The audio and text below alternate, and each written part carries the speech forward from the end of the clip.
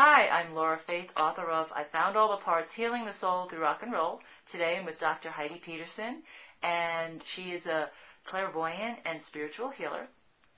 And Dr. Petersen, I'd like you to just address a little bit about the reasons why people might be nervous about working with an intuitive, and what, from your perspective, why we shouldn't be nervous and why it should actually be something that we look forward to and can be very helpful in our lives. Well, there are several reasons people might be nervous about working with an intuitive. I think really the main reason is just that there are so many myths in our culture. There are so many scary movies in which psychics or mediums play a role that's actually kind of scary, in horror films, doing seances or I don't know what all these, or putting curses on people, or oftentimes they'll have gypsies in a back room behind a curtain. And those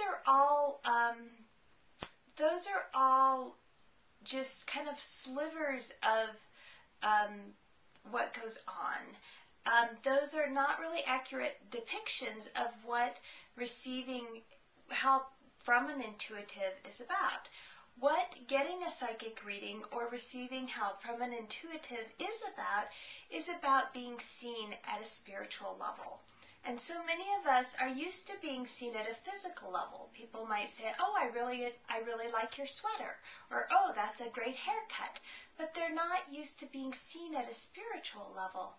"Oh, you are very compassionate," or "Oh, you really bring great joy to people," or "Oh, I love your humor."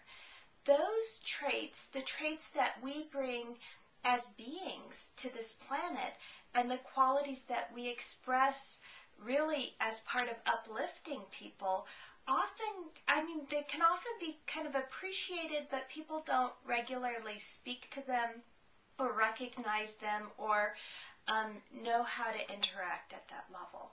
So when people get a psychic reading, it's a great opportunity for someone to actually just look at the other person as a being and what gifts and traits they bring to the planet. And so they can recognize the joyfulness or the compassion or the ability to recognize others, or any number of spiritual attributes that that person is gifted in expressing on this planet. But would you be able to tell somebody like that they're going to die, or that do you know secrets about them, that they're afraid you might tell other people? I mean, that seems to be sometimes the fear from some people, like, "Oh my God, you can see right through me. You know all the things about me that are good, bad, and not, in between." Can you address that a little bit too? Yes. I do not go around telling people that they're going to die, and in general, I don't even really look at the future. I'm looking at what they're working with right now in present time. And in doing that, often people do feel like you see every little thing about them. And again, because they're not used to being seen at a spiritual level. The thing that's funny about that is that when we do see them, it's often really lovely things that we see. But people are sometimes afraid to show their loveliness, just like they would be afraid to show their warts. And so I think about people, even with something as basic as like a physical body massage, sometimes people are scared to be that vulnerable, to lay still and relax while someone touches their body.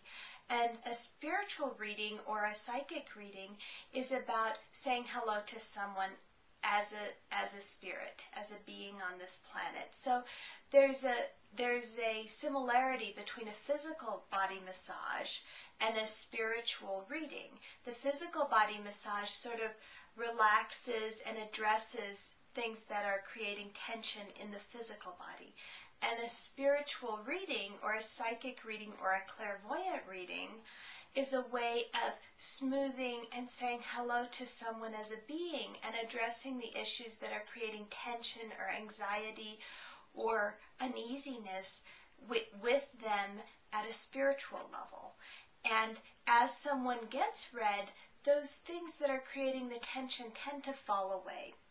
It's a way of opening up the space for them to express more of those aspects of them that are really their true gifts as beings on the planet.